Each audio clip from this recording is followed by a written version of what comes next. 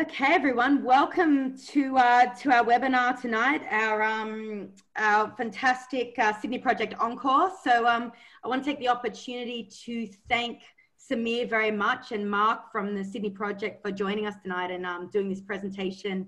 I won't say again because I think it's actually a bit of a new presentation, so really, really lucky. So for those that don't know about the Sydney Project, they're a great group of guys here, based here in Sydney, and basically their mission is to find, film and document the wrecks of lost ships, solving the mysteries of unfinished voyages and writing their untold stories. They do some amazing stuff here in Sydney, doing a lot of diving off of our boat here. Lately they've been mapping the Tuncurry. And I won't go into too much detail. I'm going to hand you over to Samir, who's going to talk to us a bit more about wrecks and mapping wrecks and some of the great stories underwater. So Samir, Mark, thank you so much for joining us tonight. Thanks, Carmen. Thank you, Carmen. Yeah. All right, so guys, as you probably, some of you would have seen previously in some of the presentations that we've done, we tend to speak about things like the wrecks on the south coast of New South Wales that we've previously done and we're still doing to this day. But I thought, you know what, just wanted to get something a little bit different for this particular presentation and show you something that not necessarily we're doing local. So I'm just gonna quickly start the screen the presentation so that, oops, go to the back. And hopefully I don't stuff up the sharing. No, share the screen. Okay, everyone can see this? Yeah. Yep. All right, cool.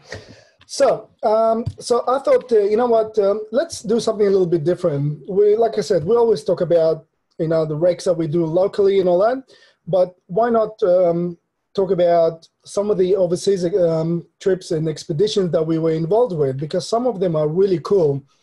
And some of these overseas ones sort of come about just through our connections, sort of with Mark knowing people, you know, within the Heritage Office or some of the other expeditions he was previously involved with, like the AU2.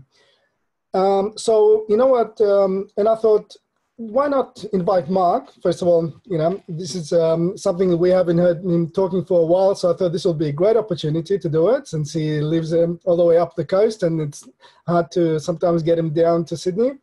So I thought the other thing is Anzac Day coming up, so why not talk about something that is topical?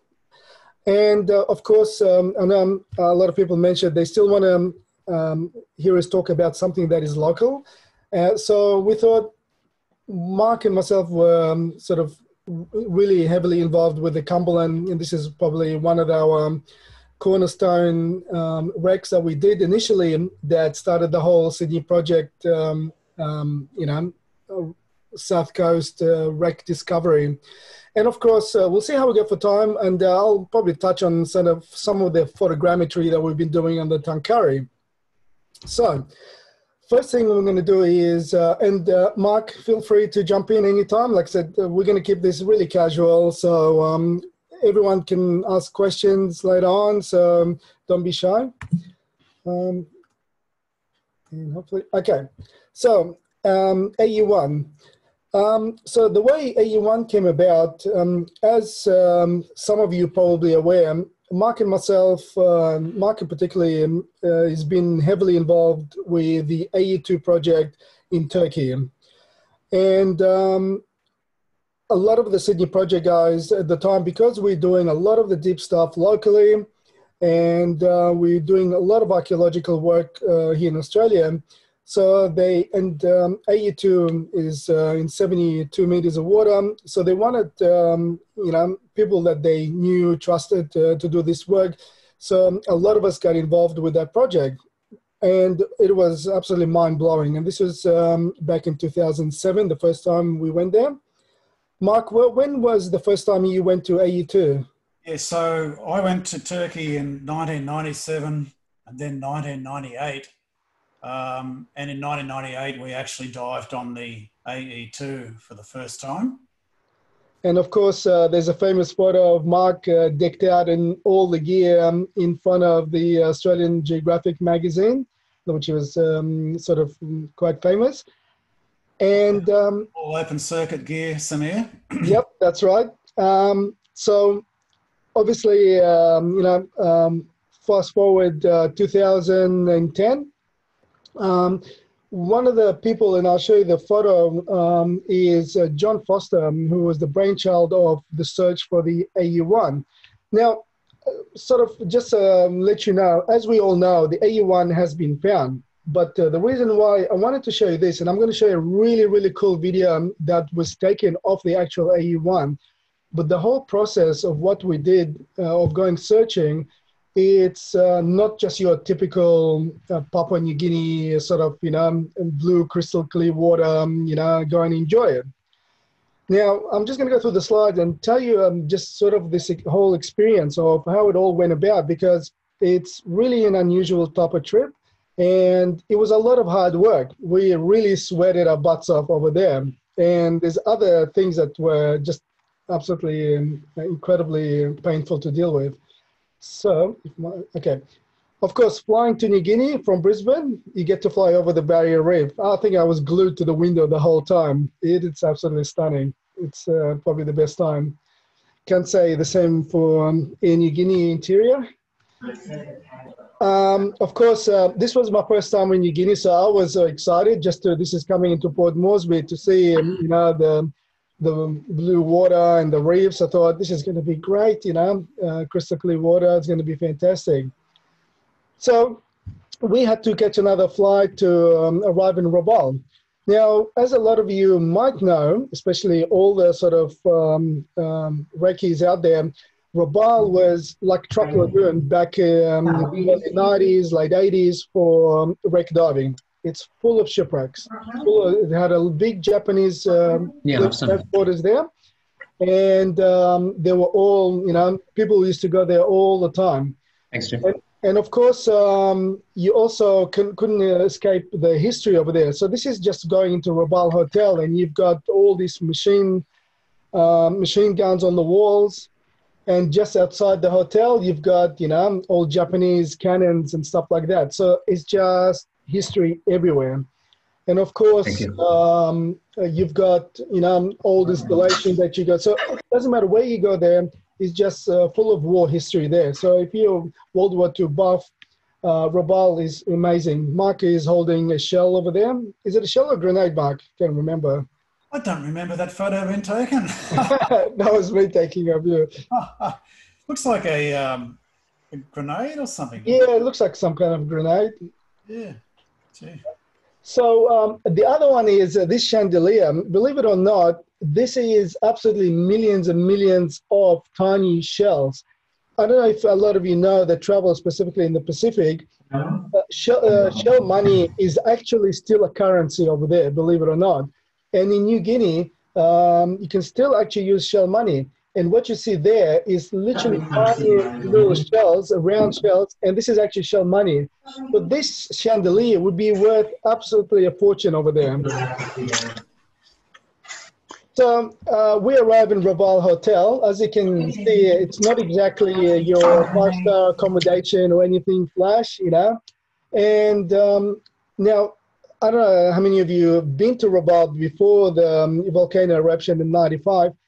They used to call it the jewel of the Pacific. It was basically, they used to have, expats used to have gardening competitions, who's got the best front yard. And it was absolutely one of the most beautiful towns in the South Pacific. Of course, that volcano in the background over there, this is what we were waking up to every single morning. And when you arrive and you see that, you go, holy crap, there's a active volcano right next to your hotel. And first day, it's, interesting.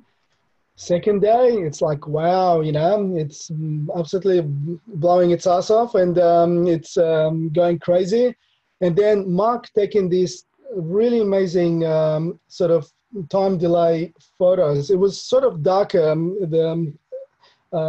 conditions are darker, like it's showing a bit lighter, but it's actually was pretty pitch black at that stage. And Mark, what exposure did you use there for these photos? Do you remember? What ISO? Yeah, what sort of exposure? Was that like a minute exposure? Yeah, it would have been probably a few seconds exposure. Oh, okay. Sensitive film, probably 200 ISO, something like that, yeah. Yeah, and they are film photos, so this is not digital. So Mark is still shooting digital at that stage. And if you see the little structures on sort of towards the bottom on where the water is, that used to be the old Rabaul airport. So that's all that's left of that airport. So this is the original airstrip. To fly to Rabaul, you have to go to, I always forget how to say the name, Kokopo, I don't know, one of those towns. So it's sort of a bit bad because if that volcano is blowing towards that town, it will, you cannot fly. So you have to be very unlucky not to. And of course, photos like this. So, and when you're standing over there, some of the rocks, I mean, we're standing a fair distance from the volcano, but there's rocks are flying out of there the size of houses that are just glowing red. So it's really spectacular. And you can hear the trembling. We've had one massive explosion the last night we were there. I jumped out of my bed. I thought the roof collapsed. It was that loud. And of course, so the Rabaul Harbour itself is one big caldera. So that is the main volcano. Of course, the magma chamber is about 4 kilometers under the harbour. So it's obviously dormant. It's not extinct, it's dormant, but it hasn't exploded in the last 2,000, I think it's about 2,000 years. This one here is called Vulcan, and this here is the opposite side of the harbour, and I should have a wide picture later on I can show you. So this is called, this is called Vulcan, and the other one that's active is called Tavaru. Yeah. Tavaru, yeah. And so there are the two bends for the main caldera. If these two bends do not blow, or like the other one is constantly venting, like it's constantly erupting, it releases a pressure from the main caldera in the harbor. So you literally, the whole place is one huge volcano. And they said the last time it was erupted violently, about probably around 4,000 years ago, Europe was blanketed for about a month with no sunlight. So, and of course, can I jump in? Yeah. Just to put people in context, so why we're over here is that we're looking for AE1, the other sister submarine of, we had two in World War I. We had AE1 and AE2. And AE2 was lost in Turkey. When I say lost, it was scuttled, so all the crew got off. But even before that campaign in Turkey, AE1 and AE2 were in New Guinea doing exercises, and AE1 was mysteriously lost. So all hands lost with the submarine. It was just never seen. No one ever knew what had happened to it. So Samir and I are over there on the request of an ex-Navy guide, John Foster, who Samir will introduce you to later. And we're following up a lead from an expat, Australian expat commercial diver who told us, in fact, he told me a long time before this trip, that he had found AE1. And I never really, I was very skeptical at the time, but, you know, it's difficult mounting an expedition like this on your own, but John Foster managed to get television support. And so Samir and I had a free trip over there. So that's giving you a bit of the background. Okay, so carry on, Samir. Yeah. Yep. And now one of the things we had to sacrifice is about 6 months of diving because our gear all had to go by ship to New Guinea. So 3 months there, 3 months back. It was painful waiting for your rebreather and all your gear to arrive back. And we'll talk about George Tyres, which is the salvager that Mark was talking about, because there was quite a few funny little stories he told us. So going back to Rabaul, as you can see, this is like a normal street, and they're all like this, basically covered in ash. This is not dirt, this is all ash. Wherever you go, there's just ash everywhere. Of course, we had the hire cars that we traveled in. Every morning, this is what you walk up to, just a layer of ash. And you know what? I don't know if anyone's experienced ash falling on their head. It just feels like someone's just throwing sand on your head, and it's just all snowing or something like that. It's just constant, to a point where it can be so bad where you get out of your hotel room just to go next door to the restaurant, and you literally need like an umbrella or something, or just run as if it's raining.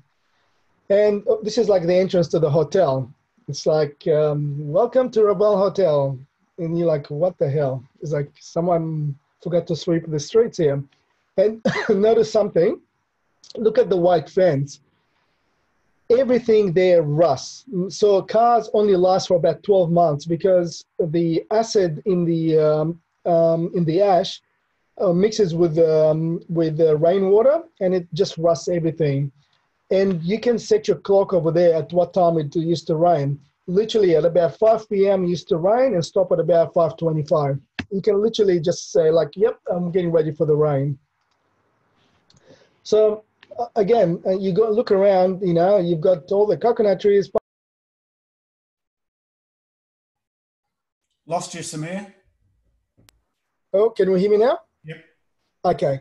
So yeah, so I was just saying, this over here is not just a hill. It's actually just a mound of ash. So all these trees, quite tall, but half of them completely buried in ash. It's such a miserable place to be in. It's amazing that, people that stay there are really hardcore people to live in this environment, because it's just relentless. You literally lose the novelty of that volcano after literally a few days.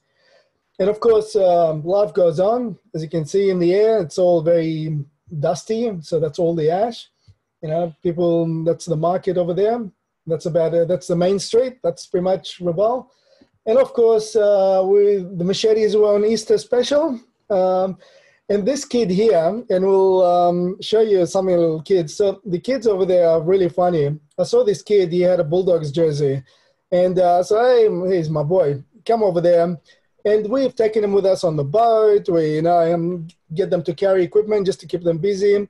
And he said to us at the end, I like you guys. That's why I don't steal from you. I'm like, great, thank you.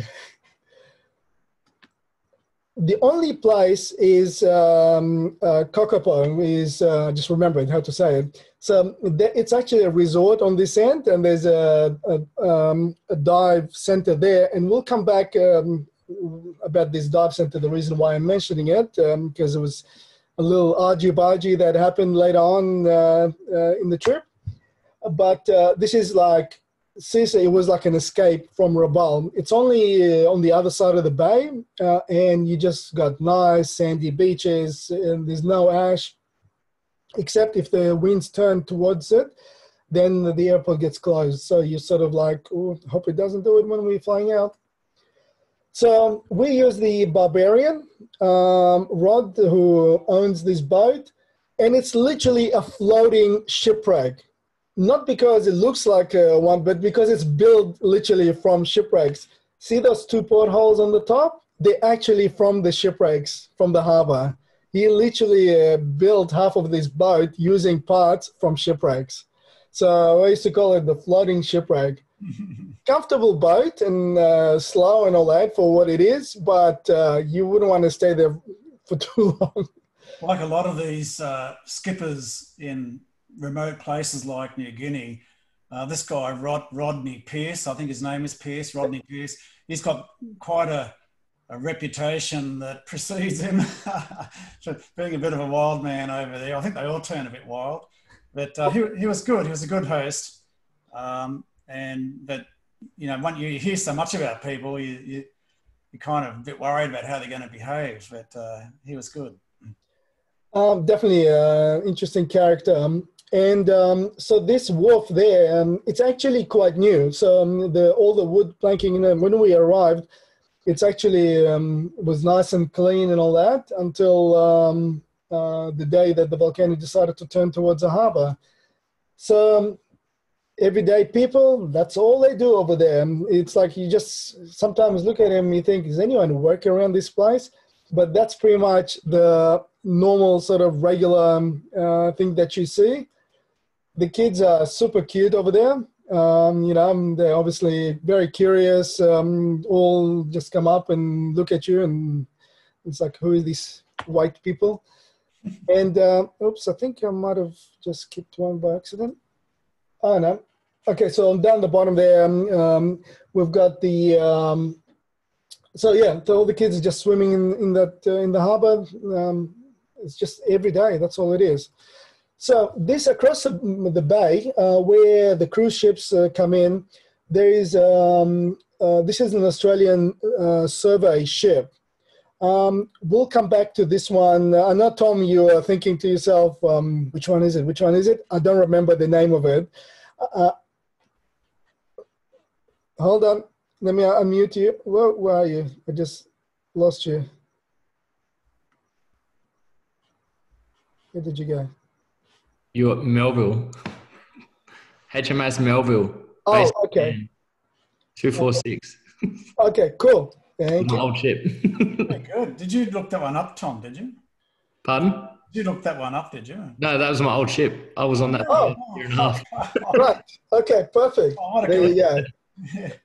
So the reason why I put it on there, because at some stage we've actually asked, because they were there and they had every survey gear, and we thought, here we are looking for a submarine. I mean, what a better way than just, actually ask a ship that's got every conceivable piece of equipment for surveying, can have a look for us. But not every ship, everything is lucky. I mean, this is the harbor. Look at the amount of ash. And also note how the reason I'm showing you this is, note how the ash is sort of built up right over the water. Now, one of the things that John Foster, when he's looking at the different locations where the AU2 might be, we had maps post 95 eruption and maps that were pre 95 eruption. And the reason was is because the shoreline of the whole harbor changed by about 150 meters. So where there used to be water is now land. It literally, the land came in around by 150 meters. So, and the harbor is got very steep walls. So it drops off on the sides very, very quickly. So you could be within, 10 meters of the shore, and you could be down, 50, 60 meters of water.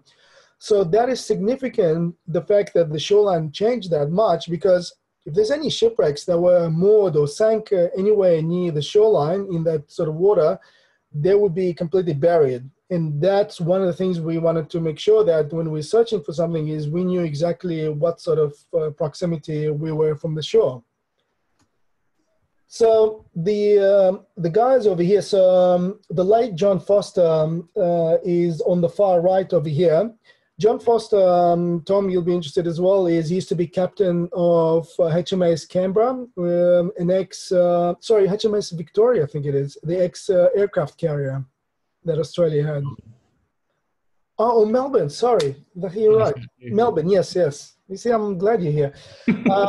So he was, I mean, obviously true and true Navy guy, and absolutely one of the nicest human beings you would have met.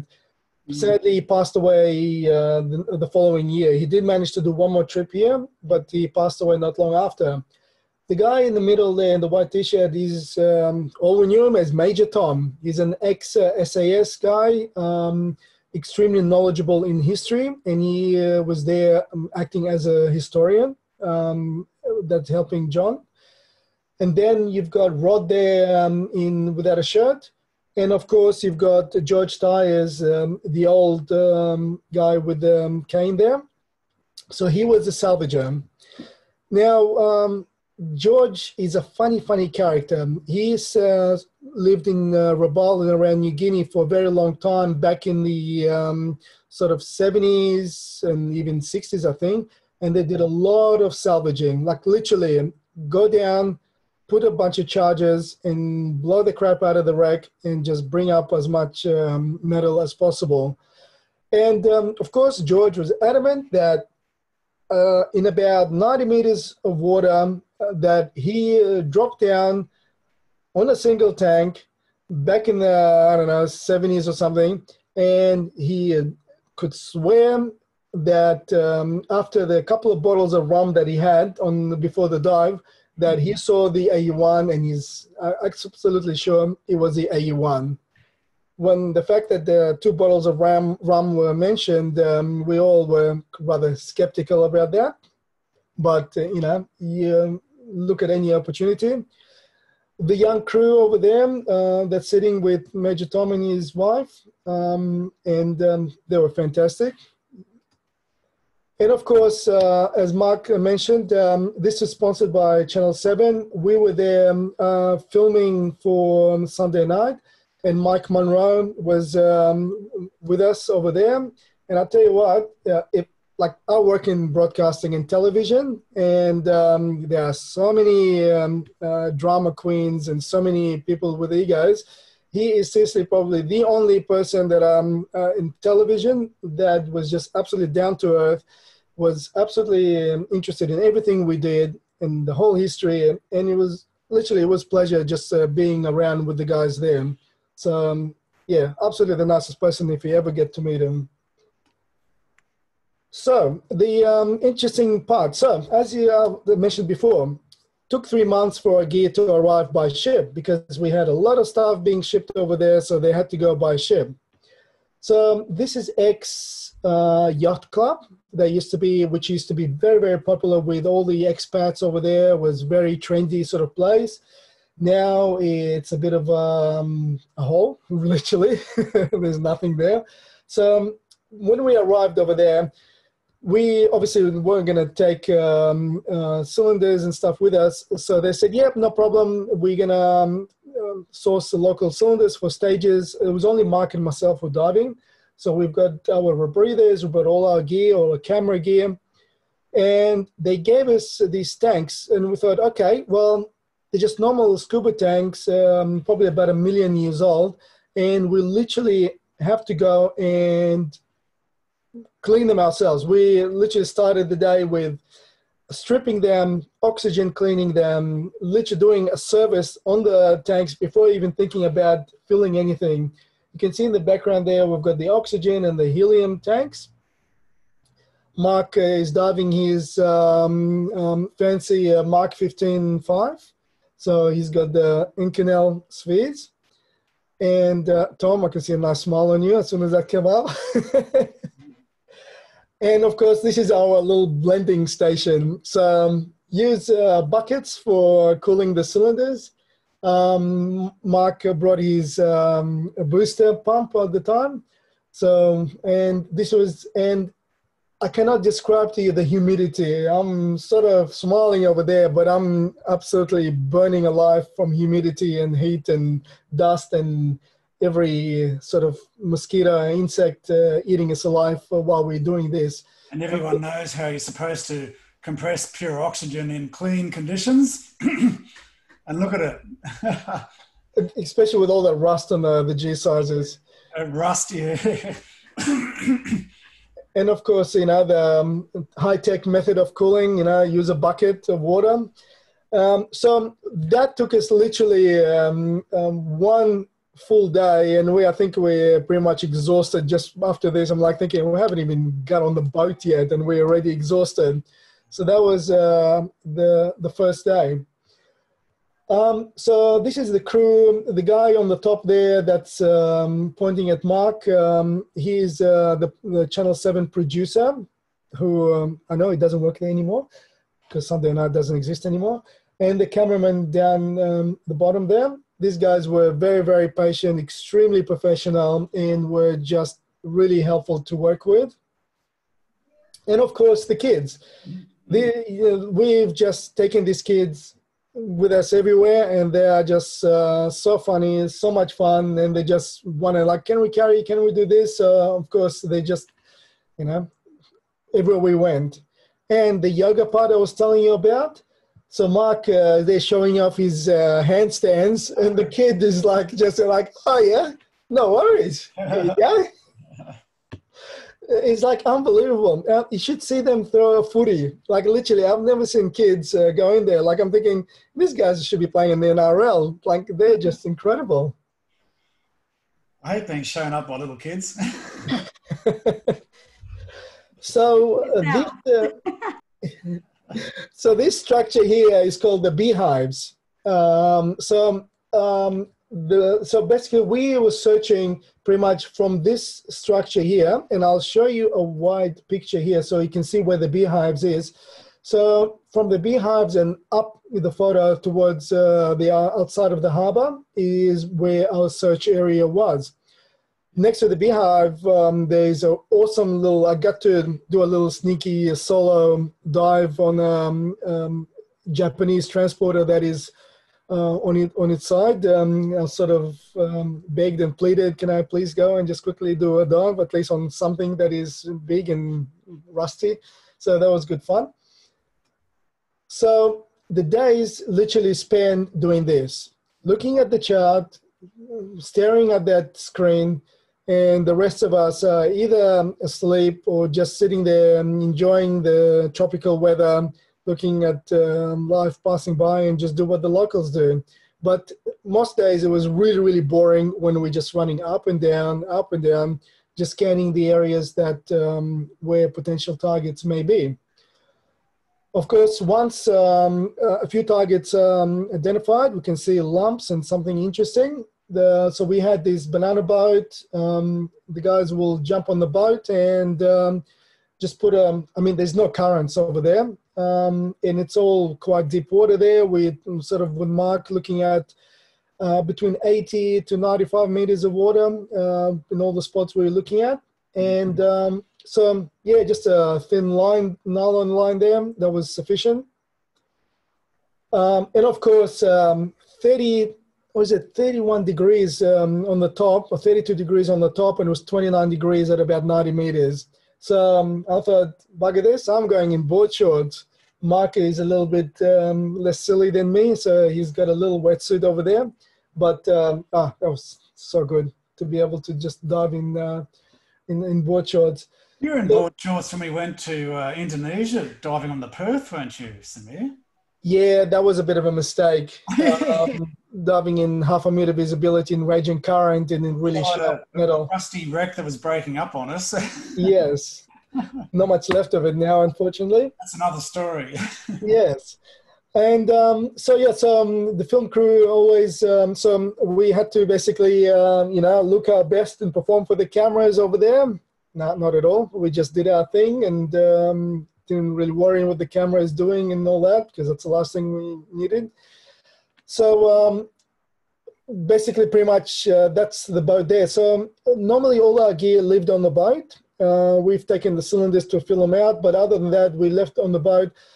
When the first couple of days, the ash wasn't falling where the boat was moored, but then the winds turned and then the boat would be covered in ash every single day. So we had to literally store all our gear inside where the engine room compartment is. Otherwise, there will be nothing left for breathers or anything else with all the water that mixes in. So I was using just a normal, my TRV 950, my standard definition camera. The footage was used, like I said, for Sunday night, and that format was still used and perfectly fine. Actually, when Mark mentioned the HMS Perth, it was funny. We hired proper HD cameras and took over there. Then the guys said to me, our Avid suite broke, the one that's supposed to do HD all broke down. So, we can only do SD. I'm like, bugger this one, I'm taking my camera. It was so much better when you know your gear. So, as I said, diving conditions is what you dream of. No current, flat always, in the harbor. Water visibility, not really great. Now, it's sort of okay in the top part, but once you get to the bottom, the whole place is covered in ash. It's just basically one big silt mound. And one of the problems is, okay, we identify a mound, but how do we know if there's going to be a wreck? Because we don't know if it's going to be a wreck underneath or not. So oops, there we go. So we literally grabbed this metal pole. It was about 5 meters long. I stuck a couple of clips on it so I can clip it to myself. Literally I would poke that thing all the way down until my hand literally disappears. It's like so fine. It was like a powder, this particular, all the ash down there. And trying to hit metal and never ever even gone close to anything, hitting anything that was hard, whether it's rock or whether it's, it was just nothing but absolutely mounds of this really disgusting sort of ash. Of course, as you see in this photo, so now the ash is gone over the harbor. And, you know, when I was saying to you, you sort of just want to get away from it on a normal day.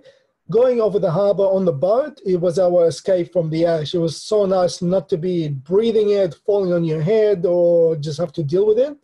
And then the last few days, when we were searching, it decided to turn.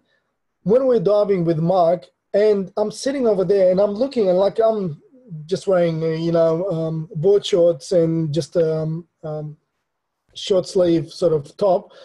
And I'm looking at my arms. I'm like, oh, for God's sake, there is ash falling down from the top through the water on us. Like on Deco, we are getting ash on top of us. I'm thinking, you can't even get away from this crap underwater. I'm like, where else do you have to go to get away from it? It was so frustrating. It is a horrible thing. We're on top of the, anyone's ever in Rabat, this is the, what do you call it? The volcano center or whatever it's called on the top. So it's got all the seismic activity instrumentation inside to sort of look for earthquakes and basically monitor the, to make sure that the volcano doesn't erupt majorly. Of course, we did get to see some rust. Now, we don't know if anyone's actually ever dived on this. The reason being is this is in probably around close to 90 meters that we're diving over there. And like we're not aware too many people doing any deep diving back then, but it's literally pieces of a wreck. What it is, we don't know. It's just jumbled metal everywhere. And obviously it's a target that we had to check out. And that's pretty much sort of the nicest part, is to be able to go and have a look. And we're thinking, well, can we see anything that might resemble a submarine part? Of course, if you find things that, beams and all that, you think, nah, that's obviously comes from a ship. It's obviously not it. But we did get across some of these things. Oops, what do I need? Okay. Okay, so back to the sort of the survey ship. Now, the survey ship here, it's actually making its way out. And one of the reasons why I was mentioning it is because, so the incident that we had towards the end of the trip was that one of the guys, and Mark, I don't know if you recall his name or not, that used to run the dive center in... whatever it was, yeah. Yeah, Kokopo. He came up and he said he had a video of some diver somewhere, it was a drop camera that they dropped in about, I think it was about 110, 115 meters. 110 meters, yeah. Yeah, and they swear that it was a submarine. And he was sort of got on his high horse and he was like, what is it? What's it for me? He obviously wanted to fame and glory. And we said, that is fine. Like even all the network guys and everyone said, you want glory, not a problem. You can be the finder. We can give you all that. Just tell us where it is, because Mark and myself ready to go to do that depth. We're the only ones capable over there to do it. Just, let us just have a look, quick drop, and we can have a look. We confirm whether it's a submarine or not. And of course, that sort of gotten all a little bit ugly, and there was money demanded, and all sort of fell in a heap. John Foster contacted his contacts in the Navy, and he said, look, the ship is right there. It's just about to sail out of the harbor. Can you guys just run a multi-beam over this particular site and a few other sites that we're looking at, and just give us a sort of a wider picture? Unfortunately, they turned us down. But as we all know, and especially all of you guys that's been to OSTEC and all that, the AU1 was found in late 2018.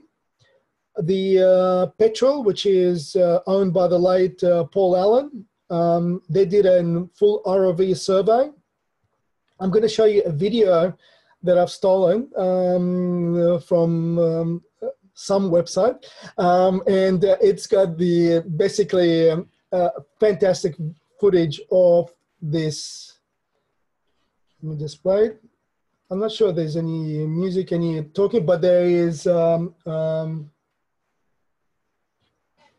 We can talk over it while they'll basically put text on what we're looking at.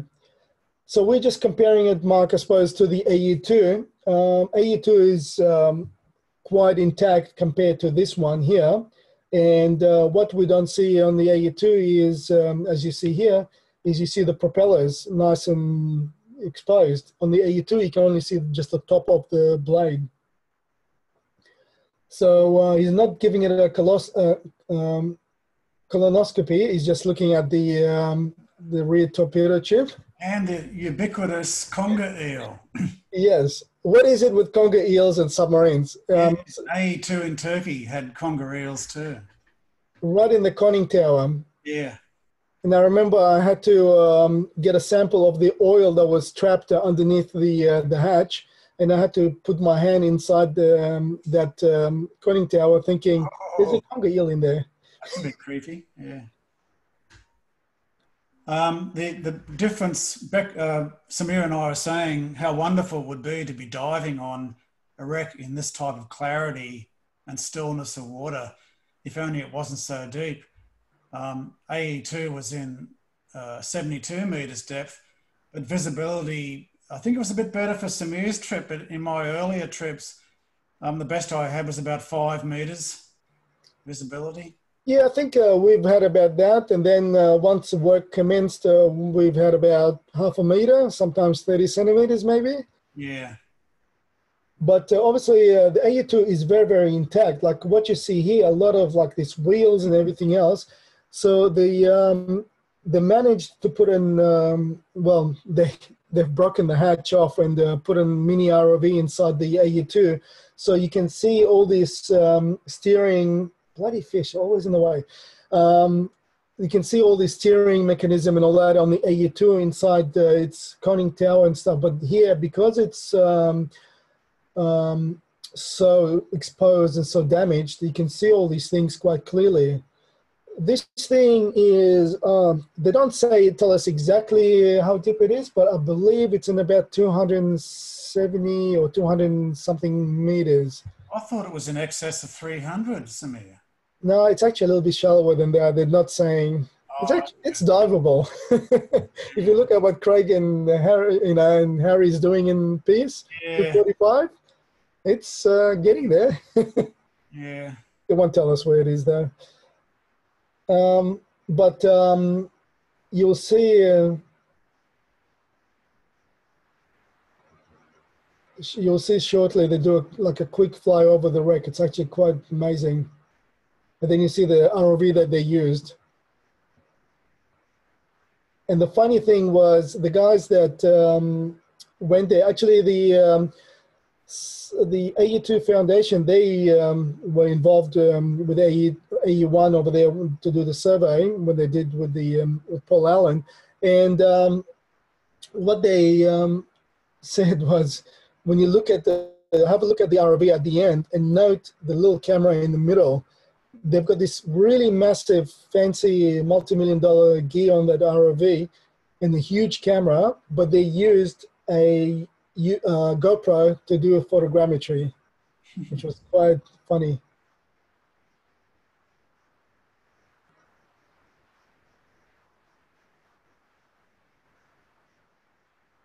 So so you can see the implosion there from when it went down. So what they think might have happened is the same as AU2. And if you look at the reports, both of these submarines were brought to Australia before World War One from England. And it was at the time world record for the longest journey by any submarines to cross from one port to another. And they were quite primitive machines. To control them were very, very difficult. They had really horrible sort of controls, the way they dived, and you had to be like literally, it was sometimes just luck to try and control these things. And one of the problems is once it goes into sort of unmanaged dive, it was really hard for it to recover. And they think that's what happened, that it just dived and they couldn't gain control of it. So here's a flyover, which looks pretty cool.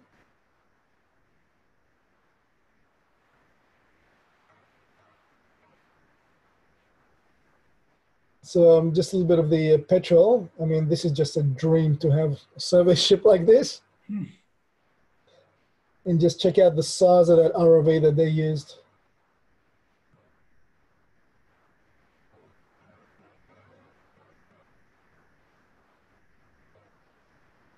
And I'm just looking, yeah, it's outside the harbor, just in the background where it might be. It's just a small ROV, but have a look at that green camera. That's a GoPro.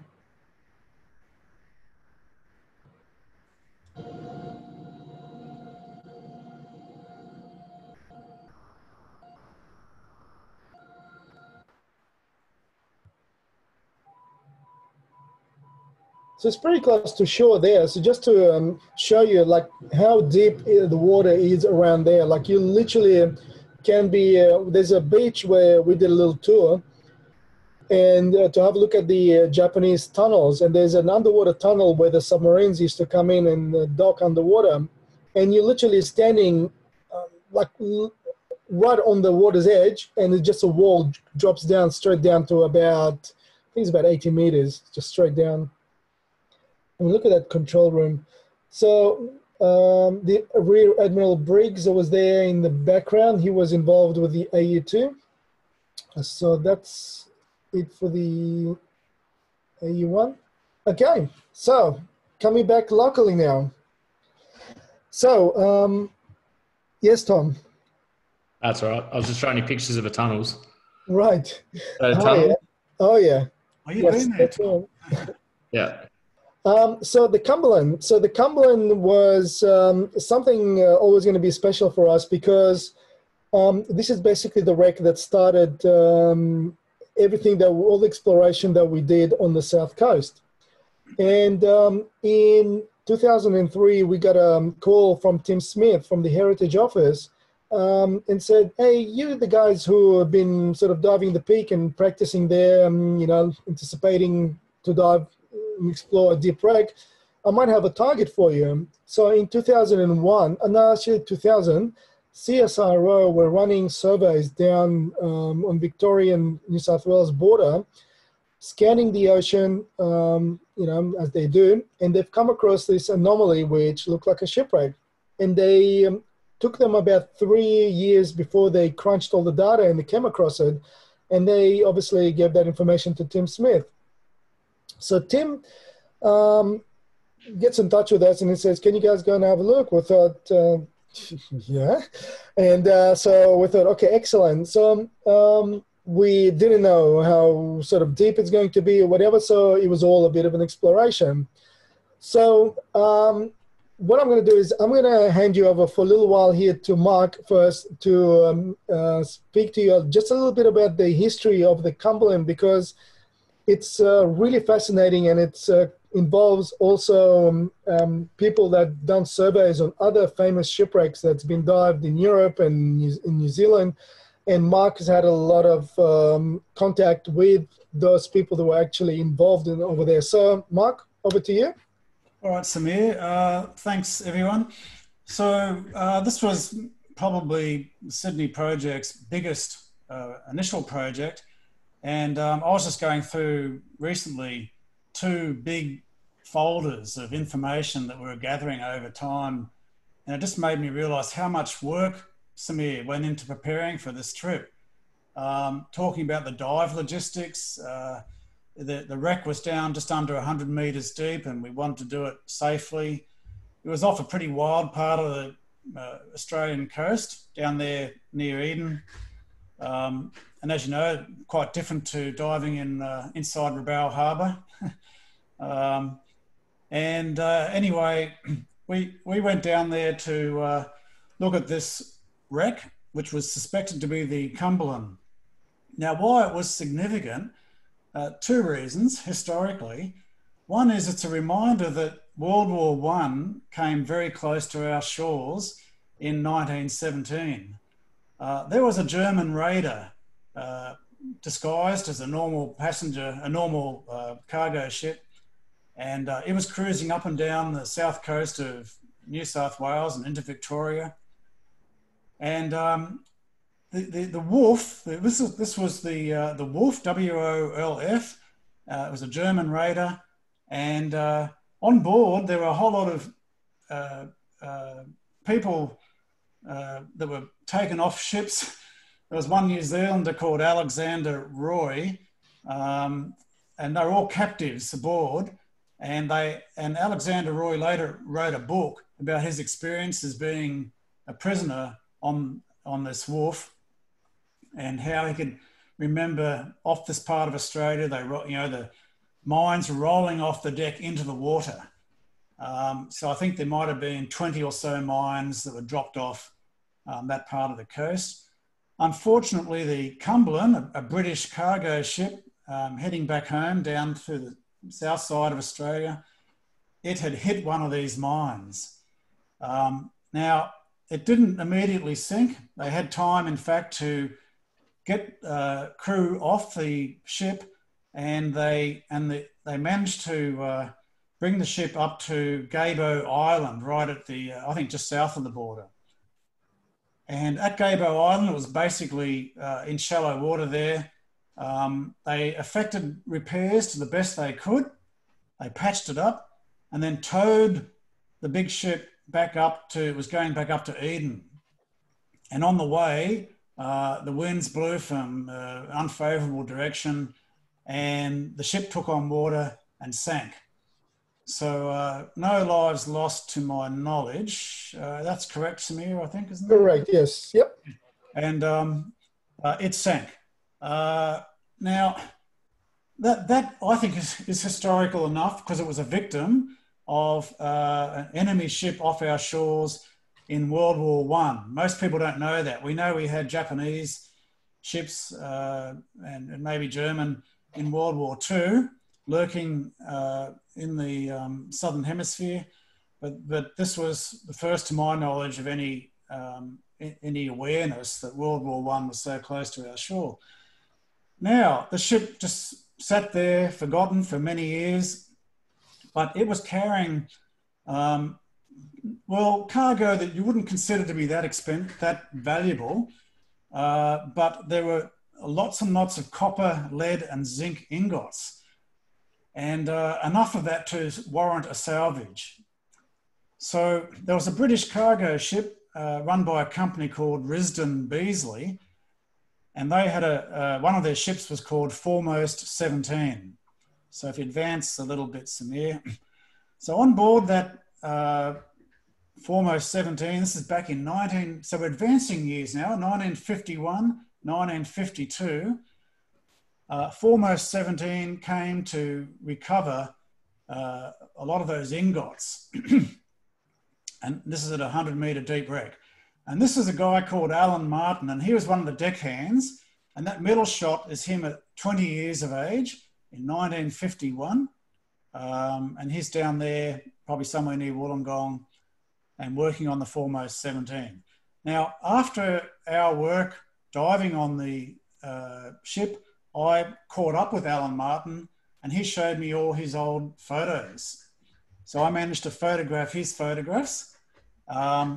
And I discovered that they used what's called an observation chamber. And here's a picture of one on the left. and it was made in Italy, so it's called a Galeazzi chamber. And that illustration in the right there is just to give you a bit of an idea of how they work. A diver is lowered down in a 1 atmosphere environment, so they're just enjoying the same air pressure we are now. Inside that observation chamber, which you hope never develops any leaks, is usually a couple of oxygen tanks. And at least in the case of Foremost 17 or the Galeazzi chamber, the diver inside will just turn on the valve of the oxygen tank every now and again just to revitalise the air. Now, you wonder about the CO2. They had the option of wearing on their chest, and I think there's a picture coming up. Yeah, this is Jono Johnston. He was an Australian diver that was involved in the recovery of gold ingots from the Niagara in New Zealand. And they used a chamber as well. But this is back more than 10 years earlier than that. This is back in about 1940. And Jono Johnston there has a mask that he can put on his mouth if he so desired. And all that happened there was that expired air went through a little CO2 scrubber. So that's how they managed the carbon dioxide. But Alan Martin reckoned that the diver didn't wear that mask. I'm a bit dubious of that. I'm sure they must have had a mask inside there because, why risk it? But as I understand it, they were only in the chamber for about 20 minutes at a time. The chamber was lowered down onto the Cumberland. This is the Foremost 17 in dry dock. The diver in the chamber had a telephone communication to the surface, and he would say, okay, bring your explosives. They'd lower explosives down to the wreck, and they'd lay it out in a certain part under the direction of the diver. They would then, I presume, pull the diver out, hence the 20 minutes, probably let the explosives go, and then bring the diver down, and the diver would then direct the working of a big grab. And there's that observation chamber, the Galeazzi chamber. I think it looks like it's being brought out of the water, isn't it? You can see by the water dropping off the top. And on the right here, you can see that big grab, and you can see some ingots. The ingots are the little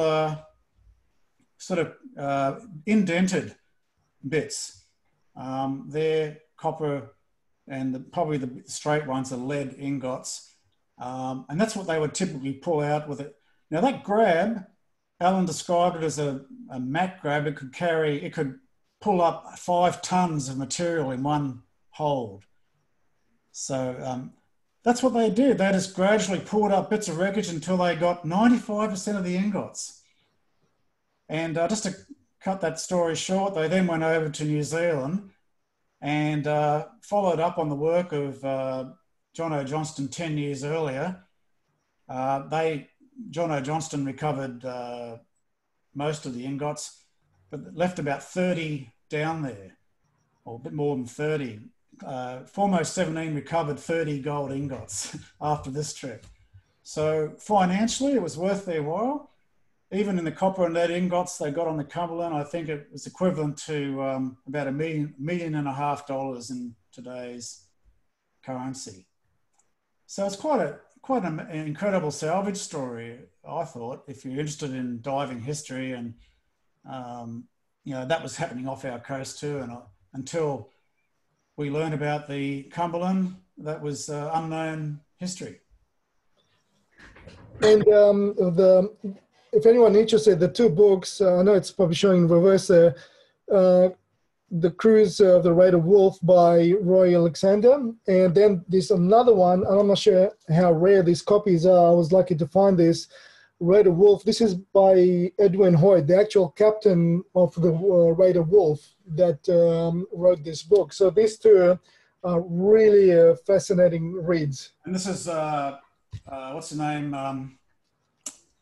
Roy Alexander, that New Zealand guy I was talking about. He wrote a book on the Cruise of the Raider Wolf as well. So that's a good book to get if you want to look into the history. And Roy Alexander turned out to be the uncle of a specialist dentist colleague of mine. So he had some pictures of Roy Alexander too. So coming into the diving, so fast forward 2013, and we doing our first trip over there. Like I said, this was really exciting for us because at that particular point, we were doing quite a few dives on the peak of Sydney, just building our methods, testing decompression stations. Because at the time, not too many people have done this type of dives, especially in a group. So we had to work out a lot of things, and this was all very exciting to actually do it on the shipwreck finally. The water that day was absolutely freezing. I think it was like about 12 degrees on the top and something like 9 degrees on the bottom. And they had this huge jellyfish. Those jellyfish that are probably about a couple of meters in diameter, and they've got literally millions of tentacles that are like 5-10 meters long, and they were just everywhere. It made a really interesting decom. So when we go down, and obviously we envisage, okay, the Cumberland was 144 meters long. So it is now officially the largest shipwreck in New South Wales after we dived there. And we thought, okay, we're going to see a really big shipwreck down there. On the initial dive, we landed. It was Paul Garsky there. You can see Paul with that sort of silver box on his back. That's his twin inspiration. I used to call it the fridge because he used to give me a hernia pulling it out of the car. When it was Simon Mitchell, Paul, and myself, we dropped down, and when we dropped, we just looked, and it was jumble of metal. It was literally just not even big pieces like you see over here, and we are around the bridge here.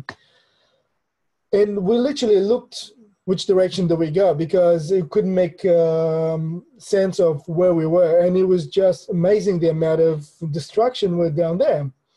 And as you can see here, oops, go back, well, slow down. Okay, so like here on the bridge, and you can see the amount of damage there is. And the reason being is when they did the salvage, they literally would, like Michael explained, they would put down the chamber, the diver inside the chamber would get the grab to put the charges down in a specific place. They'll pull up the chamber up to the ship and blow the crap out of it. And literally they just repeated and repeated this until they've got all of the ingots that they needed. And what they've done is the grab would pull up the stuff from a specific area, and then they will get all the ingots, and then they will just drop all the metal back next to the ship. So that debris field that we landed was literally where all the mangled metal they would drop. So it's sort of weird. Normally you go down on the shipwreck and you're like, oh yeah, I sort of can navigate my way back here without running a line. Over there, you literally wouldn't have a clue which way is a shot line if you don't run the line. You gotta have a line that you gotta run from the shot line. Otherwise, unless you're like at the stern, right at the stern, because that's a spectacular part of the wreck, which is this one here. So Mark taking this really amazing shot. He's got two giant propellers. Mark, I'll let you explain the visibility and the conditions on that particular dive, because I know you've been recently talking about it. Yeah. Now, that was 2007, 2008, 2000? Yeah. Yeah, about 2000, yeah, around 2007, correct. Yeah, around 2007. Yeah, so this was one of our later dives on the Cumberland. We had dived it mostly in pretty average visibility. And as Samir said, every dive was, not quite sure where you are on the wreck and what does it look like. And on this particular dive, we dive down in blue water. Well, that's okay. We do that plenty of times, and then it gets murky as you get to the bottom. But then all of a sudden, we're getting down and you can see a huge part of the wreck, all in blue water, and clearly well in excess of 50 meters. And so, you know, way more than 100 foot visibility, and all to the bottom. It was a bit cold down there. I don't remember the temperature, Samir, but I think it was still a bit cool. Yeah, I mean, we're there in the winter time, as we mostly do all these trips down there. And being sort of further south, it was probably around 11, 10 degrees on the bottom. Yeah, that'd be about right.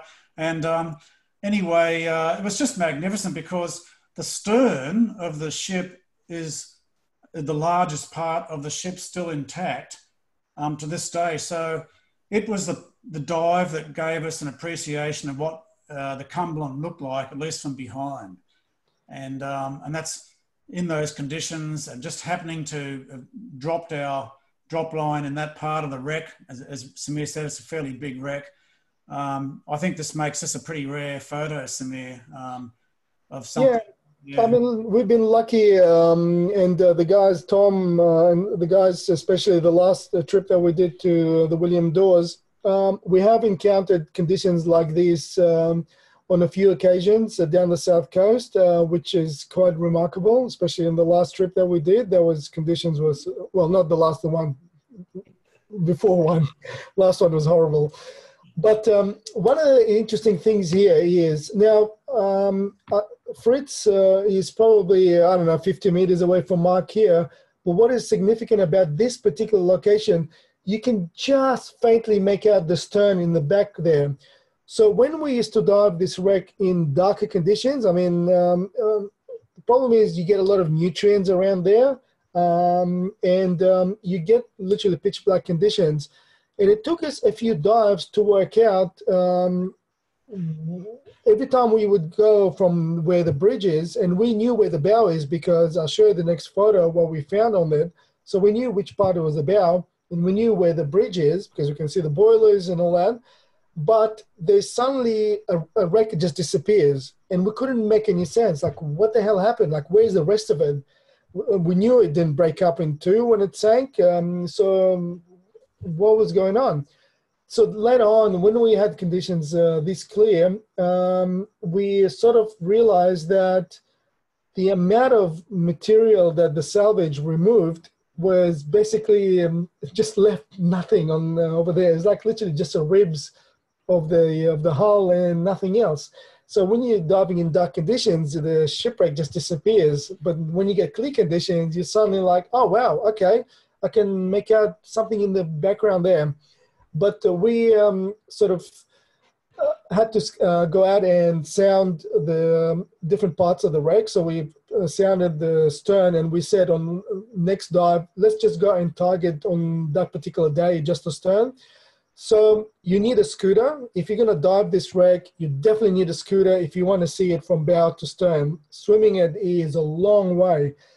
It might be 144 meters, but because it's now spread out in such a large area because of just debris everywhere, it's actually a lot further. So swimming it at 98 meters is just not an option for that long distance. You just run out of time, and it's dangerous to literally swim flat out at that depth. So one of the things we were lucky on that first trip, the first 2 days. So on the first dive with Simon and with Paul, when we ended up, Simon navigated and we sort of ended up towards the bow, we found these letters, the MUE. We haven't been back there, and this is the first and the last time I've been around the bow of the wreck. So we haven't searched for any other letters around there if they exist. But this was sort of like, okay, well, that's pretty much definitive that it's the Cumberland. And then the other part is these bones. They're not human bones because no one lost their lives. The Cumberland was carrying also a cargo of frozen meat to Europe. So it was going to England. And was going to obviously to supply all the armies over there. So it had a lot of beef on board. And that was another definitive thing that, oh yeah, okay, well, we know there's lead ingots, which we found quite a few around there. not lead, sorry, copper, the bones and the letters, and of course, you know, the shape of it and the length. So we knew 100% that it was a Cumberland. And I saw a couple of ingots too, but I never photographed them. Yeah, they're around there, and that's one of the things we really need to do. I'm going to just play a quick video. It's only about a minute and a half, just to show you what the ship looks down there. Yeah, it's all got music.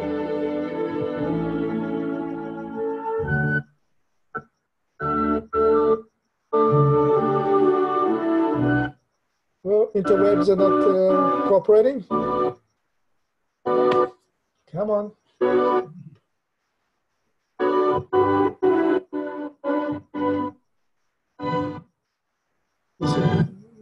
I don't know. Try backing it up, Samir. It'll catch up. Actually, hold on. I've got a backup plan. Just bear with me 1 second, guys. What I'm going to do is I'm going to actually play the video from. I'm just gonna play it directly from my computer because I think it's just going to be struggling. And I've got no idea where I saved it. I think I might have deleted from where it is. What happened to that rebreather? Oh, we'll come to that in just a second. Oh, okay. Oh, is that Harry's? Oh, no. No. This is my rebreather, Mark. Oh. That's exactly how it looks. And I think we have to put up, unfortunately, with this video. Let me just try it again. Hopefully it doesn't have a heart attack.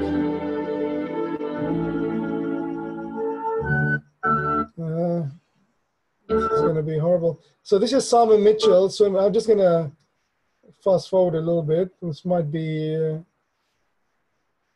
okay, I don't know what's going on with this video. So this is Simon Mitchell basically swimming towards the bow. Okay, you know what? Ain't happening. Okay, don't know what's going on.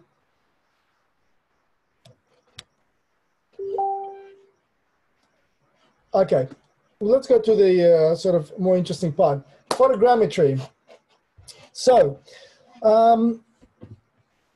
fast forward, you know, another 10 or 15 years, and everyone is basically going crazy with photogrammetry. I don't know if any of you have seen Pete Measley's little presentation. Tom, why are you taking a photo of me? So if anyone's seen Pete Measley's little presentation this morning that he did with Becky, they talked about the photogrammetry stuff that he's been doing with Marcus in Truck Lagoon. Absolutely incredible stuff. One of the things it's great for them is they're using SLRs, clear water, shallow wrecks, plenty of time, scooters, you know, strobes, and the results they're getting are just incredible. Operation Baseline, if you guys want to have a look online, just find that. So for us, what we want to do is basically want to take the photogrammetry and actually bring these shipwrecks to life, not only with 3D, but also with virtual reality. As you can see, the original tools that was used, and this is the Carjong here of Bradley's Head in Sydney, that you see there. It's a multi-beam sonar scan. Now, it's great to see that, but you can see there's no detail whatsoever. This is one of the wrecks we're trying to do photogrammetry if the visibility just goes above 0.5 meter in the harbor sometimes. It's really, really challenging. We're going to try. We're going to really, really try and do this scan of this wreck somehow. Even if there's a couple of meters visibility, it's going to take us forever, but we're going to try. But we want to create more detailed stuff. Again, this is another multi-beam sonar of the Oak, but a photogrammetry has been done of this, and you see incredible amount of detail on this. So we really want, and mind you, this is lying in extremely dirty water in Scotland, so you've got absolutely no chance ever to see this wrecking like this. So any kind of mapping of shipwrecks will bring them to life. It will literally give you a complete overview of what the shipwreck looks. And one good point Peter sort of mentioned this morning when I was looking at his presentation, and so they've been scanning things even like engine rooms inside those wrecks and all that, and that is great, but not everyone's gonna wanna go to a wreck and know where everything else is, because to them it's an exploration. They want to explore where things are. But if you're a photographer, for example, and you're going down into a really deep wreck, or any wrecks on the south coast, that we're talking about wrecks in 140 meters and 125 meters, you've got bugger all time down there, and you really just want to utilize as much time as you can to look at the interesting parts. For example, like the Royal Oak over here, the William Dawes is a 140 meter long Liberty ship, broken stern, and the main hull is upside down. Absolutely boring as batshit if you're going to swim on the upside down hull, because there's nothing to see. All the interesting parts is where the entry points into the wreck.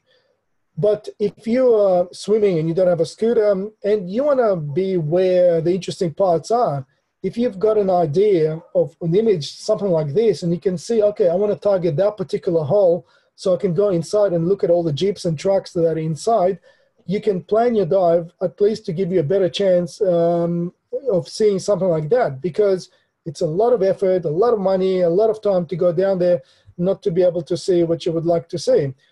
And plus, the 3D component of the mapping is what really interests us, because we want to create a very interactive sort of tool for things like universities or school kids.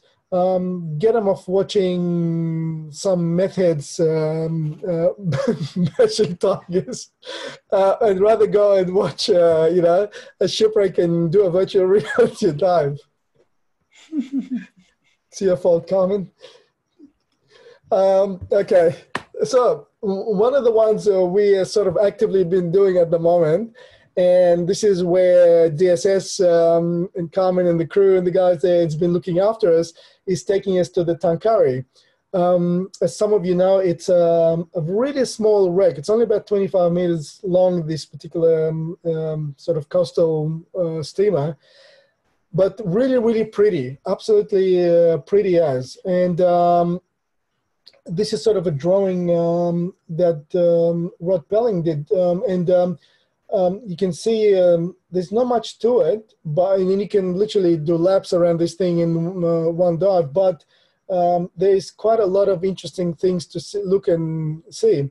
So we decided, you know what, it would be perfect wreck. It's in 60 meters of water, so we get plenty of time down there, half an hour to 45 minutes. We've been pushing sort of dives there lately, and doing about 45 minutes on the bottom. And we can pretty much scan nearly the whole wreck in that time. But there is one problem. And remember that my little complaint about the AU1 video with that stupid fish swimming in the way is a bloody fish. Let's see if this video plays without having a heart attack. Fish everywhere. Come on, please play. What? Oh. How dare those fish get in the way of your filming? Well, it's a scanning. It's come on. Thousands of them. Come on, NBN.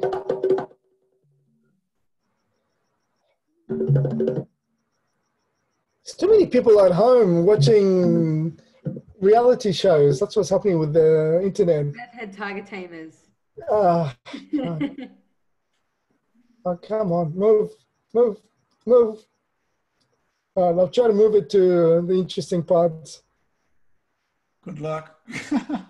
I'm not having luck. The other video played all right. What's wrong with these ones? I'm doing. Oh, well, at least we can see Tom doing his thing. Yeah, I'm getting stage.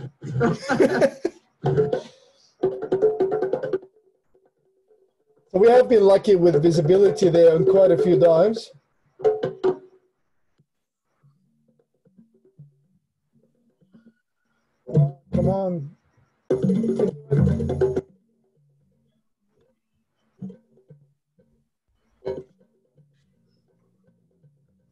just had a question as to whether these videos are on YouTube. It might be, if they are, we might pop the links in for people to watch later. Yep, let me just mute the music. These videos are on YouTube on the Sydney Project website channel. Perfect. What I might do is get those links from you shortly, and Sure. Oliver, I'll pop them up on our Facebook page for you to have a look at Yep. later, Mike. So Awesome. as you can see over there, behind this wall of these horrible things, there's a shipwreck there. So try to point the camera and do some scanning. It's just relentless. So one of the things we did just before we had all the coronavirus lockdowns, the last dive that we managed to do was about 3 or 4 weeks ago. And I've literally had to go right close to the wreck before the fish gave sort of a little bit of room to take some images. Those images at the moment are being processed as we speak. Okay, we sort of made it there. So we sort of managed to get quite a few images on it, and they are with AJ, who is our archaeology guru, and she is processing as we speak. But if you look, so I did like an experimental thing with the propeller, just so we can get our settings and stuff right, because thanks to the Heritage Office, we've got a couple of cameras that they've been helping us with, sort of using lately. But these ones were taken with my old GoPro 3. So the settings went sort of ideal. And I think Tom, some of the images that Tom took with his SLR as well. That's mine, the bottom right. Yeah. So you can see on the right image where you've got the squares going around. So there are the points that Agisoft software uses to do the scanning. So, and this is only like a handful. I mean, you can literally count them. There's like 16 images or whatever, and this is what we're getting. There's obviously a lot of information missing, so it cannot build a complete picture. So one of the things to remember, and this is really important when you're doing photogrammetry, and this is some of the settings that you're taking. So if you're a photographer, you need to take this whole sort of creative aspect of photography and throw it out the window. You are now setting this up to do something specifically boring. So the images have to be flat. They cannot be, you know, pretty colors, or, you know, you're not going to set the aperture to get the black background or capture light here or whatever. You want as much light.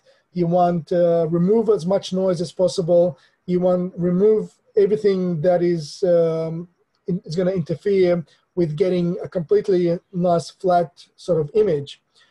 And the other thing is, even when we're talking about like with the Truck Lagoon, where the visibility is fantastic and you can go wide on a really big shipwreck and take wide images, but what you need is you still need that 80% overlap of images. Some people will say, oh yeah, as long as I've got a common reference in the image, I should be okay. No, you actually need to overlap by literally 80%. So I remember Pete was saying on I think it's San Francisco Maru, I think they've taken something like 5,000 pictures just to get that rake scanned between the two of them. So you literally, if you are scootering, for example, and you're setting your sort of photos to take one photo every second, so you literally just on time lapse, and it just takes lots and lots of photos. So it's all about taking a lot of images. You want to give as much information to Agisoft to try and to do this. Also, you have to do it from every conceivable angle. If you want to get that 3D, you gotta take that from every possible angle, and you need good lighting. One of the problems is you cannot have shadows. Agisoft hates shadows, and if you've got shadows in the images, it will just know what to do with it. It's literally a hole in the information. What's the program that they use? It's called RGSoft. Oh, okay. Is that fairly new, Samir? No, it's actually been around for quite a long time, but it used to be quite expensive. Yeah. Like now you can buy a standard edition for like $185, I think it is, online. Yeah. Or a standard license, or a professional license for I think $3,500. But you know what? The standard license actually is quite powerful for what you want to do. For what we're doing, it's actually quite good. So I haven't played with it myself. I'm actually will be getting just a standard license and learn it just for my own interest. But AJ has been working with it. She did a course in Croatia with one of the guys, sort of experts in 3D mapping, and he's an expert in RGSoft.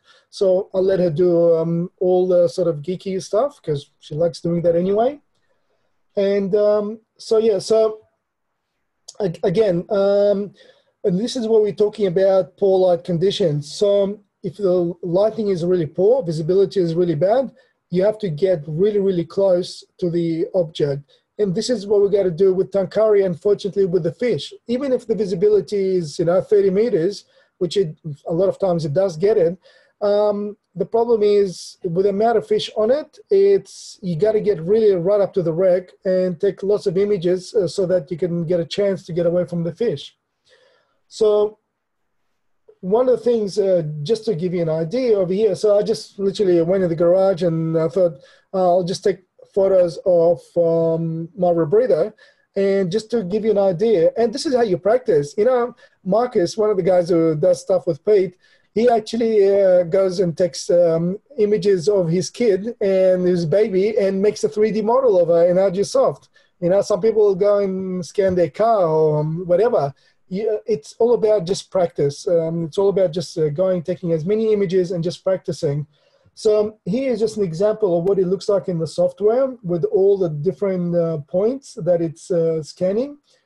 And this is what it looks like in build in progress. So for example, if I'm just taking only one part, as you can see, there's missing sort of holes in it. So that's all information it gets. So if you have, for example, shadows, as I was saying before, what will happen is the program will literally just have holes in it because it just creates missing parts of information. So you can see even with that limited amount of photos and just limited amount of information, you can still go in the software and just move it around and just see what parts of the object you're scanning is missing and what parts you need to scan. And so it's a really, really pretty cool tool. So this is what you can do with it.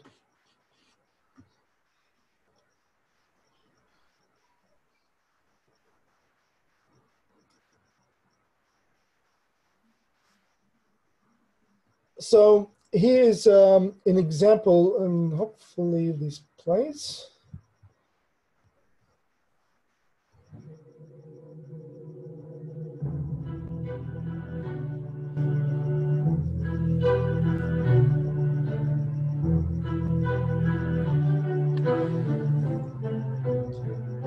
Now this guy is using a video. You can use video for scanning, but it's just not, you don't get as much detail. As you can see, it's not as much detail as if you would use still images. But this is just in a single dive. Again, in Croatia, crystal clear water.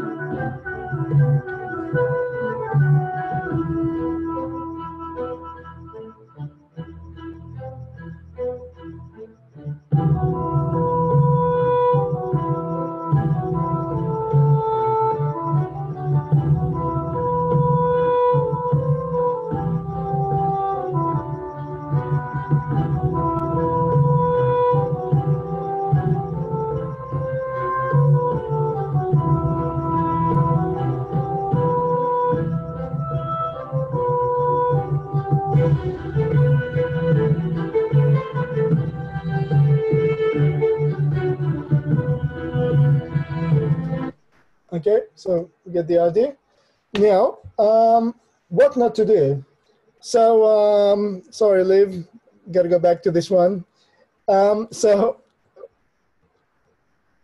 when you, this is the motorbike in Shelley Beach, as a lot of you would know, people that live in Sydney. So I asked Liv, I said, Liv, she was going diving over there, I think with her parents that day. I thought, can you do me a favor? Can you just quickly grab a few snaps of the motorbike, because I couldn't get down there that day. And I might use it for the presentation that we did that day in at the shop. And so Liv goes down there, goes, yeah, I got the images. They send me the images, and we'll put it in the Argisoft.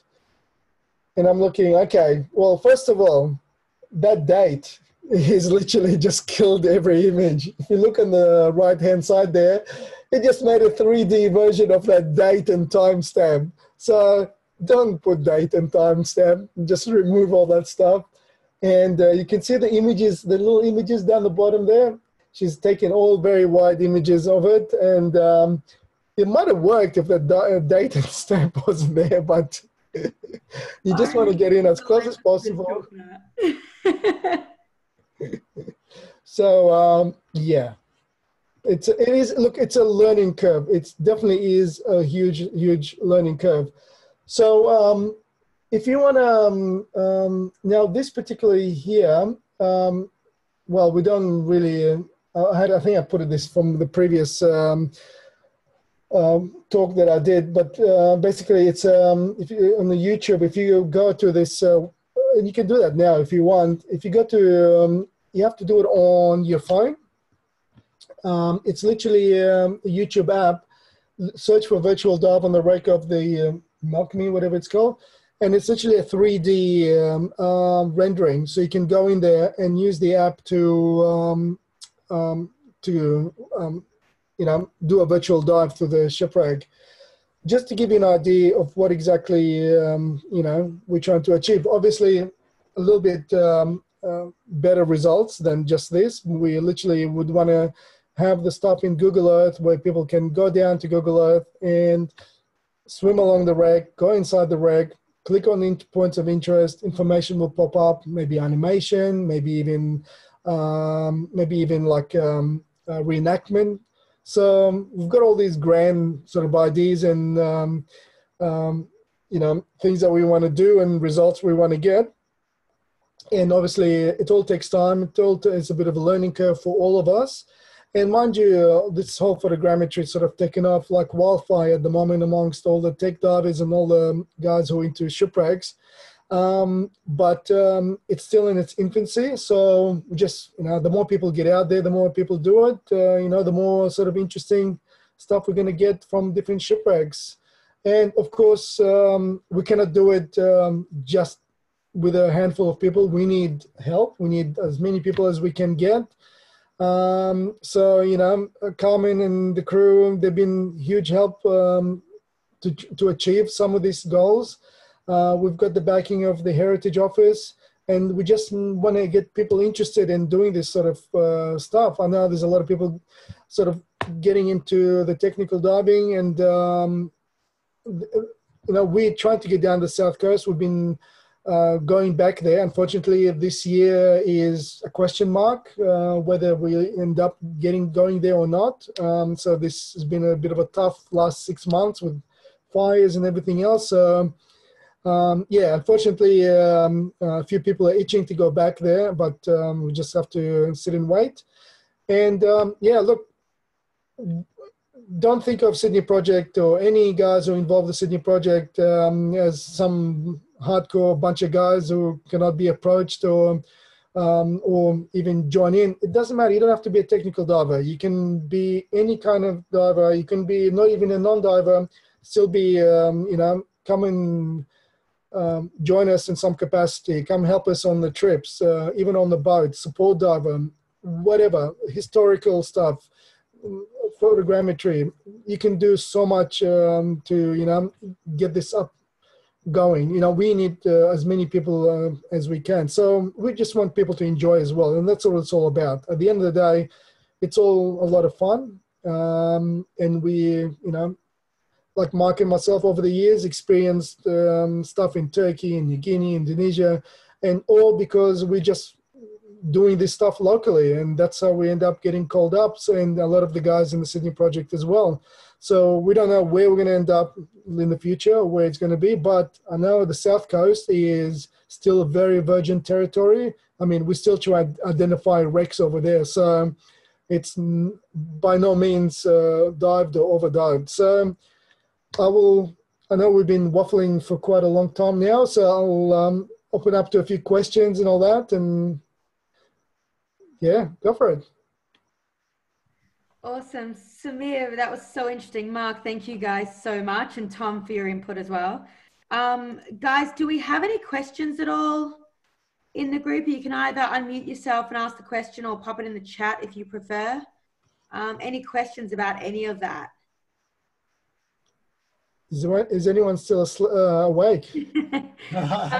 I know for me, there's a couple of guys that I've got coming through, especially doing our technical courses, that have been watching your videos and looking at what you've been doing on your Facebook and that kind of stuff, and are looking at really getting into doing this kind of diving with you guys. So what could you suggest for them as divers to, you know, even being support divers for you guys? What would you suggest for those kinds of divers?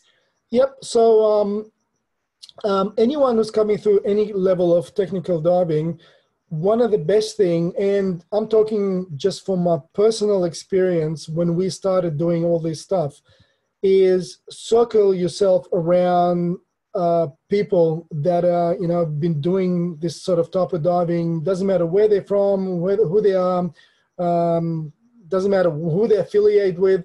If someone you find that has got no egos and extremely experienced, just be a sponge and try to circle yourself with these type of people, because that's what we did initially. You know, we had the fortune of being around Dev Appley's and Simon Mitchell's and all the other sort of guys that were doing all these great stuff.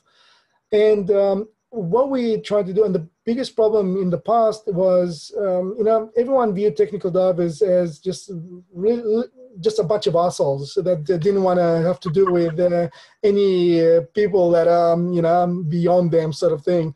And we've sort of, I think this now attitude changed over the years. As the diving became more popular, and we really worked hard to try to remove that sort of stigma of the technical divers. So my advice is, come and join people, and whether they want to come join us, we are more than welcome. And one of the things I say is, obviously, if we're going to go down and do 100-meter, wrecks in really deep water in 100 meters, it doesn't mean they cannot come on those trips. A lot of guys who even Trimix qualified, they will come down and just do support and get to see what is it involved doing this type of dives. How do we set up the shot line? How do we set up the deco station? How do we run the whole show with the supervisor and get divers in the water? Because there's a lot of hard work that involves, and people don't appreciate it. Even the last video that I put where I'm showing how we deploy and do all that stuff, it only shows a small fraction of it, but I just wanted to give people an idea of what it involves.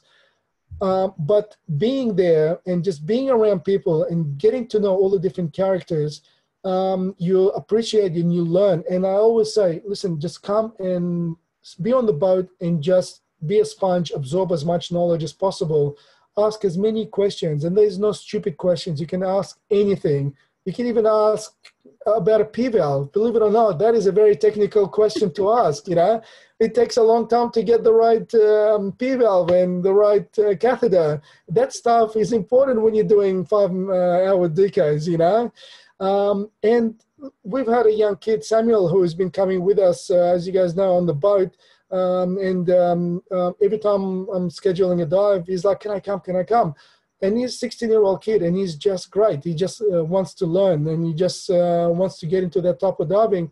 And I'm more than happy to accommodate that. And, him and the old man came on the boat one day, and he was just loving it, And I said to him, I'm more than happy to pick you up in the morning and take you on early morning in the dive, and you know, just learn as much as possible. So diving is one of them. They got to go out and dive. That's why a lot of people are just, for some reason, I see there's a lack of is tech diving. Just jump on a boat. Just go and do the dives. We always short on people just to go even to do wrecks on long reef or in 50 meters of water, 45 meters of water. And I'm more than happy to, you know, instead of going to the Tankari, if there's people who want to go not trimix qualified, I tell them, that's not a problem. Let's go do a birchie and just learn over there. And we just talk about everything diving and just, you know, people learn. So again, it's approach tech diving is, you know, talk to everyone. I think there's none of those people, everyone out there that I know is more than happy to help out and be helpful. So that's my sort of long-winded answer to this. Yeah, awesome. Thank you. Samir, we have a question from Oliver. Oliver, do you want to unmute and ask the question? Yeah, no, I was just first of all, really cool talk. It was really nice to hear about what you guys have been doing. I mean, I've seen some of the stuff on social media and such, but it's nice to really see exactly what's happening. It's really cool. I was just wondering if you guys are using photogrammetry for anything else except Rex. I mean, I guess Sydney project's mostly Rex, but have you guys used it for anything else or? No, well, at the moment it's only shipwrecks. I know obviously guys have been doing stuff in the caves. So John Dill is one who's been doing a lot of stuff with Harry and Craig. He's been doing a lot of virtual reality stuff. And I have been talking to him quite a lot about it. And he is excited to help when it comes to the virtual reality stuff. So we're still sort of early days for us with this stuff, but at the moment it's just the Rex where we're interested in. One of the projects that we started I'm talking about 2010, going back even maybe a little bit earlier than that. One of the things we started was before even any of these tools were available, I used to get people to say, okay, when you dive on the South Coast, while you're on deck sitting there for a long time, just to occupy yourself with something, and while your mind is still fresh, just remember the part of the wreck that you were at and just draw it on your notepad. So I used to get literally drawings from people who used to give me, and we used to put them together and try to create a little map of the wreck. And that was great. That was actually quite useful on some of the wrecks. But obviously, these sort of tools are now available for us, and we want to utilize them. And of course, we want to utilize them. The ultimate goal is to go down the South Coast and map all those wrecks in this deep water. William Dawes, believe it or not, would be easier to do than the Tankari, even though it's really deep, really big, but it's crystal clear water and there's no fish to get in the way. So it'd actually be easier to do than the Tankari, believe it or not. And because you can go there with the scooter, just put on time lapse and just cruise gently and literally should be able to do a big chunk of that wreck.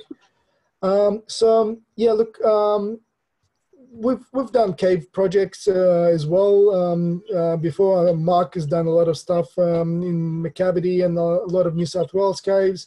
I've done stuff in Tasmania and then Nullarbor and all that.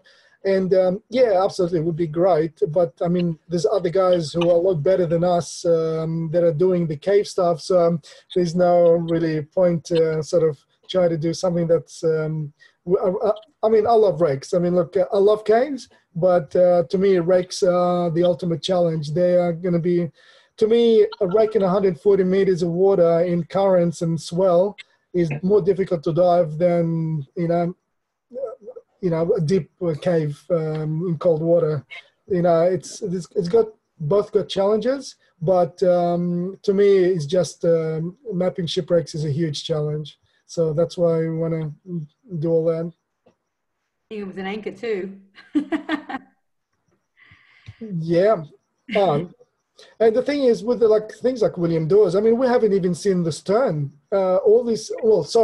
We have seen it because we couldn't work out which part of the wreck we were diving each time because we were landing over there by mistake. but we need to do separate dives just to scan the two parts of the wreck. So, you know, it's a big task, it's a challenge, and huge challenge, but I think it's doable. But we have to start somewhere shallow first. And the wrecks of Sydney, they've got a lot of interest. Actually, I'm going to remove this. While I've got the, let me just show the, stop the share. Hold on. Am I back in on the main screen? Am Yes. Yeah, you are. Okay, that's better. Otherwise, we're looking at this logo for no reason. So yeah, look. But like I said, we want to involve as many people as possible. Like Sean Tommy, he's one of the guys who's this guy is a bit of a genius when it comes to. Did I get his surname right? What's Sean's surname? Tom who? Tom. Not Sean. His name Sean. I just forgot his last name. I've got it on my phone. I will look it up. So Sean is he's come with us. He's done stuff like on the Birchie and all that, and he is amazing. Sean, the stuff that he's doing at the moment, like in truck, he is scanning airplanes. Sean Tomey, yeah, I was right. That's his name, Twomey. So what he's been doing is he would do a photogrammetry of an airplane. And where the collapsed sections of the airplanes or shipwreck is, he will recreate animation, actually animate what the shipwreck looked like and how it disintegrated over time. And it looks incredible. It looks so much. So the possibilities of doing that sort of stuff is endless, what you can do with it. So yeah, to animate and bring those wrecks on the South Coast to life, it would be spectacular because they are really spectacular wrecks. As Tom would tell you, especially, and Mark were talking about the 100-meter plus visibility, because that's what we've had a few times down there, is dropping down onto, well, we call it WTF, or the Coast Farmer, and be able to see the whole wreck that's in 125 meters depth. From about 80 meters, you can see the whole wreck. It's spectacular. But you can only see that when the water is that incredibly clear. So the only way you can do it is by mapping it to be able to appreciate it. But, you know. We were pretty lucky the last time we went down there as well, because we thought it was a Coast Farmer, and with the photos that we got and all our new data, we're thinking it could possibly be another wreck. So even now we are finding, you know, new things and discovering them to making sure we know what they actually are, and with all the new information we're getting. So we're still discovering, like, you know, as of last year.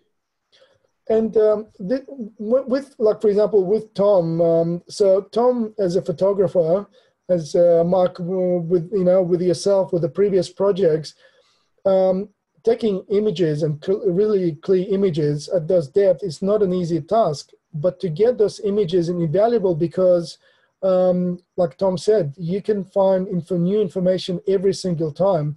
I mean, we've been trying to get the idea of that wreck since 2006. So we are talking about 14 years now. I mean, out of those 14 years, I think 6 years of them took me that long to tell everyone that it wasn't the Iron Knight. You know, it was a bit, it's completely own story. It's a bit of an embarrassment for Heritage Office at the time, but you know, it was something that needed to be done regardless. But it's causing me a lot of grief just try to identify it, you know. And look, the other thing is this. I mean, the Tankari, to me, I've actually the first time we did the Tankari, it was great. There was still a lot of stuff on it, and we actually got to dive it in really, really early days and documented for the Heritage Office before it got stripped to bits. There was so much stuff that, you know, I can only show you in the videos. There's nothing left on it that was on there before. There's still broken bottles and stuff, but, you know, there's a lot of stuff that's been stolen over the time. And you know what?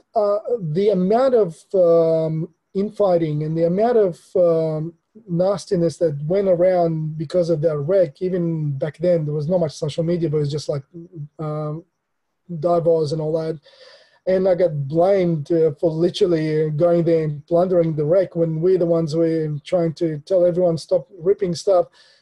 It gave me grief. Like for a while there, I didn't want to have anything to do with it because I'm thinking like, we're doing this for fun. Why people are being so nasty about this stuff? And I even got people together at the Maritime Museum to go and map the whole wreck together. Lasted one dive, the next dive it all fell apart back to the same thing. So there's a lot of that, and like I said, the good thing about the whole situation now is a lot of these sort of attitudes are gone away. You know, I mean, yeah, we used to have all this stroke versus GUE wars and all that sort of stuff. Still funny to you know, but you know, like none of this nastiness exists anymore. You know, we all divers, we're all going there. It doesn't really matter how you dive. You just want to get in the water. You know. So yeah, so look, like I said, we now get divers, GUE divers, non-GUE divers, you name it, everyone joins and for the sort of common sort of interests. Like I said, yeah, you guys are more than welcome to join in some capacity. Don't ever think that you cannot join in and do this. It's like I said, it's a bit of a community we've been trying to build over the years, and people come and go for different reasons. We had a lot of talented guys stop deep diving because they got married and had kids and, you know, don't want to risk it, and that's fair enough. I just think they're soft, but no, fair enough. So, you know, there you go. Mark has got cats now, so he stopped diving. I haven't been doing much diving. No, I dive locally, but I sold my boat a couple of years ago, and with that, and being away from all you guys, there's no one up here who does technical diving. So it's not much fun going out doing it yourself. You have to move back to Sydney, Mark. Oh, maybe Carmen. Yeah. Well, I miss aspects of Sydney, and obviously my friends, you know, people out there. But we've never regretted our move up here. It's been a nice quality of life choice. But yeah, my diving, I thought I'd be doing heaps of it. But, you know, Sydney had Sydney Harbour, Port Hacking, you know, whatever. You've got little bays and places you can go to. Water, where we are. Yeah. That great area. Well, Sydney Harbour's fantastic, you know. But up here, great diving off the coast, but it's all wild, you know, like the Kilawara. No harbours. If the ocean's blown out because of seas or whatever, you can't. All right, guys. I'm so sorry. I think I'm going to wrap this up now just because it's 10 o'clock. So I know people that are probably, you know, asleep. ready to go to sleep. But thank you so much for joining us, Amir. That was so interesting as always. Thank you very, very much. And Mark, thank you so much for coming along. Thanks, Carmen. Tom, for your input as always. Thank you so much for keeping Samir on track. We know he needs it.